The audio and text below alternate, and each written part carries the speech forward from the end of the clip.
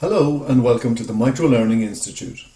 In this tutorial we look at IAS 12, Income Taxes.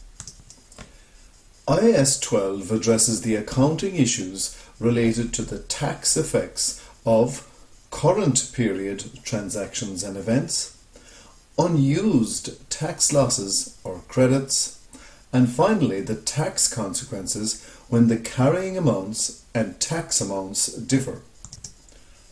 Firstly, let's look at what IAS 12 says about current tax. IAS 12 defines taxable profit as the net amount in accordance with taxation authorities' rules for determining income tax. Equivalently, income tax is defined as the taxable profit multiplied by the tax rate.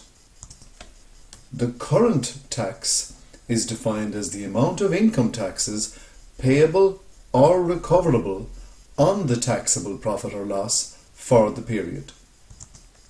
We measure the current tax using tax law enacted or substantively enacted at the reporting date. We present current tax usually in the profit and loss, or if it relates to an item of other comprehensive income, that tax is also presented as part of other comprehensive income. We present a current tax liability for any tax payable on current or prior taxable profit. We represent a current tax asset if an overpayment is recoverable in future periods. Now let's consider what IAS 12 says about deferred tax. IAS 12 defines the carrying amount as the measurement under IFRS in the financial statements.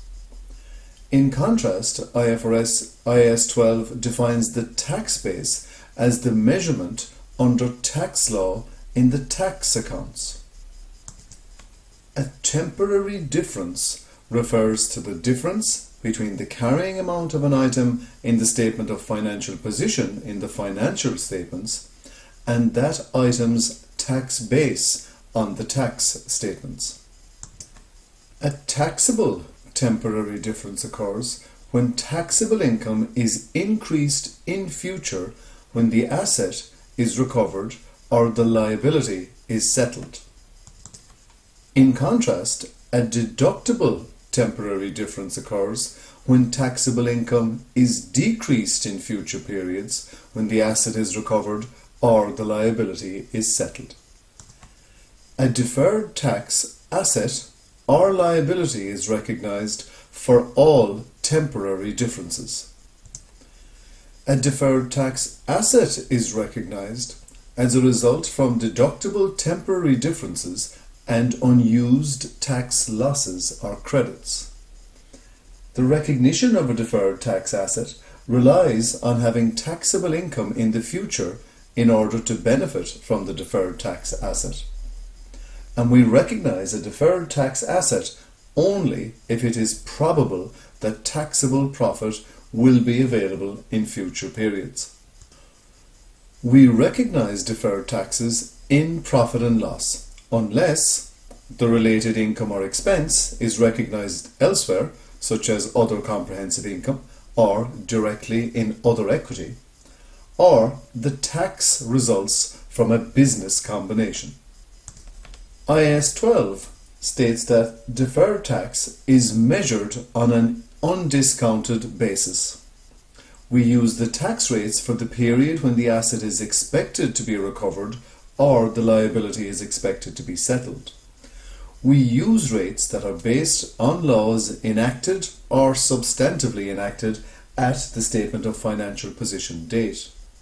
And we review the carrying amount of the deferred tax asset at each reporting date. Deferred tax assets or liabilities are adjusted when a new tax rate is substantively enacted, and this adjustment is accounted for as a revision to an accounting estimate under IAS 8. The tax expense in profit and loss includes both current and deferred taxes. and we report the tax expense on profit or loss separately from tax expense in other comprehensive income. On the statement of financial position, all deferred tax assets and liabilities are presented as non-current, and we do not offset current tax assets and liabilities or deferred tax assets and liabilities unless the entity has the legal right to offset them and the entity intends to either settle, net or simultaneously. Thank you very much for watching this presentation from the Microlearning Institute on IAS 12 Income Taxes.